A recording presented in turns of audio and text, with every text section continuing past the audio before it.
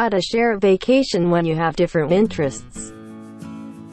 Planning a vacation with the ones you love can pose both a wonderful opportunity and a stressful situation if everyone going on the trip has a different agenda.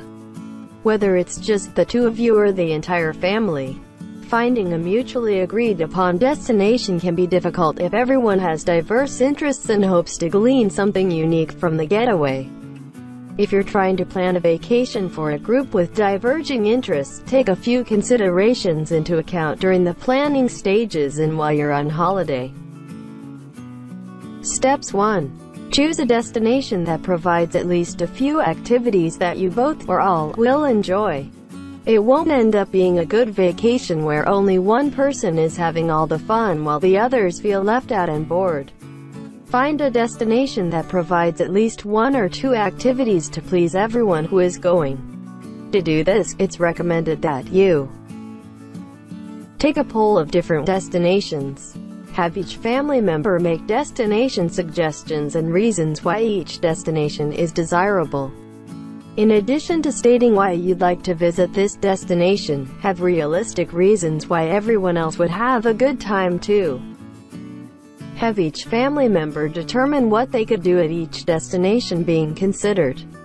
For example, if your husband wants to take a ski trip, but you don't ski, consider what would be appealing to you about the trip, such as ice skating, outdoor hot tubing, or visiting the resort spa.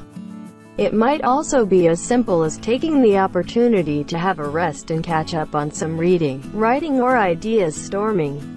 Whatever it is, they must be alternatives that you're comfortable with. Steps 2. Make a list of activities you'd like to do while on vacation. Each family member should do the same. If the goal is relaxation, for example, list how you'd like to relax on a beach, in a spa, or laying poolside on a cruise ship, for instance. If another family member wants non-stop action, have them list their preferences. That way, you'll all be able to come together at the end and see if all the differences can be accommodated in one go. List the activities you'd consider trying with your family. In addition to naming what you'd like to do, make a list of activities the entire family could do together.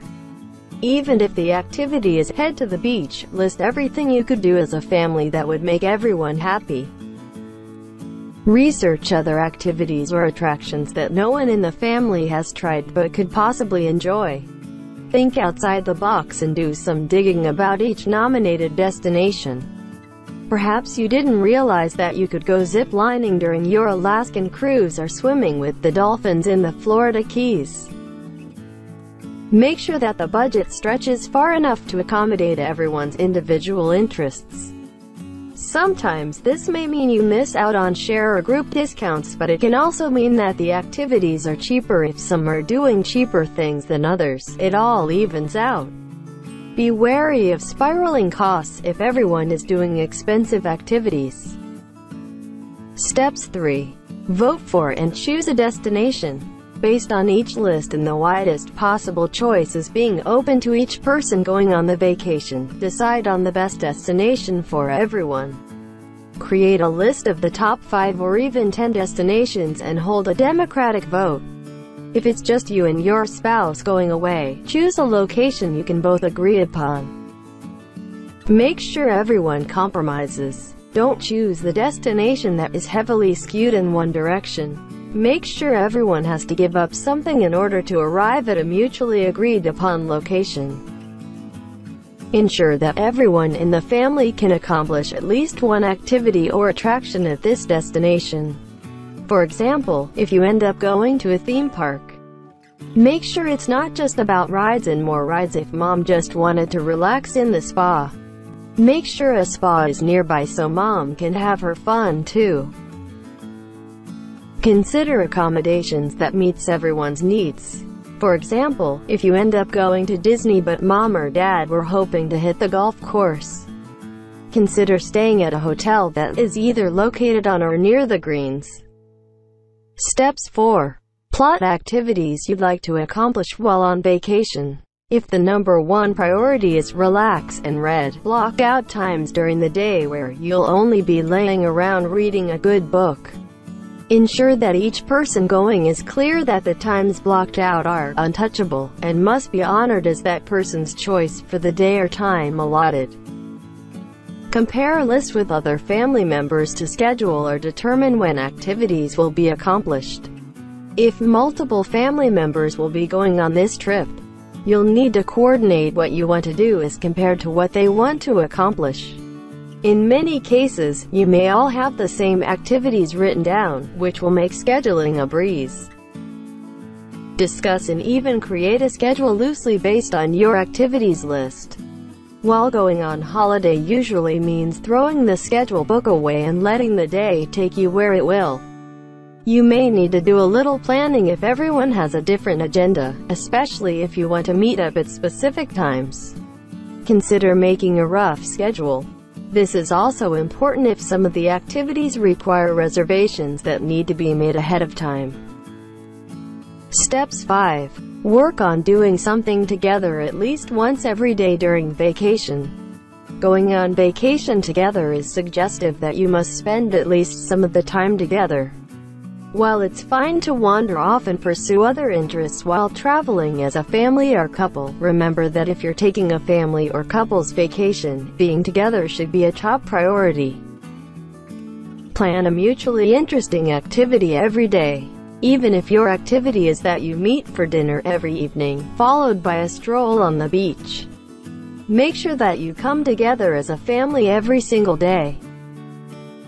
Plan your separate activities to occur at the same time. If your spouse wants to learn scuba diving, but you want to go hiking, plan your scuba and hiking adventure during the same time of day. That way, no one is just hanging around waiting for the other person to finish his or her activity. Step 6. Be ready to allay concerns that might arise during the vacation. Spending time apart on vacation may cause some friction or upsets on occasion if care isn't taken with the approach to undertaking separate activities. If one person really wants another to accompany him or her for a particular event or activity, it is important to consider compromising. There are times when experiences are best shared and enjoyed together rather than being alone, even if it is just about watching the other person achieve their first ever bungee jump. Clarity on sharing experiences in advance is as important as clarity on wanting individual experiences. Be prepared to make sacrifices and play a supporting role for some of the trip, in turn. Expect this of the others accompanying you too. Evenings can be a great time for everyone to share one activity, such as seeing a movie, going bowling, visiting an evening exhibition, having a drink together, etc. Step 7. Debrief at the end of each day. It's nice to catch up at mealtime or in the evenings and talk about who did what for the day. This may even be a time of convincing others to come along and try the same activity if they realize how much fun it is and what they're missing out on. Be sure to share all the details and to let others know they're welcome to come along the next day.